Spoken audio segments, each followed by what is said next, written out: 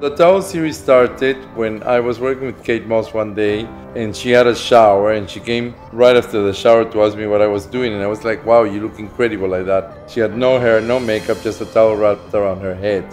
And I realized that women, when they put towels around their head, they all of a sudden become like queens of some sort. It's the nothing that makes you look like everything.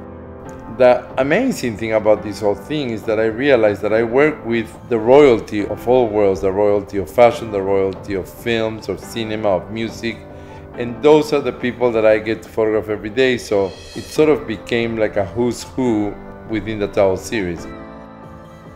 When I work for anybody, an outsider, a client as such, be it a magazine or a designer, I try to put my photography to the service of that company. Whilst the towel series is my world, it's nothing to do with anybody else, it's just to do with me, with what I like, what I see.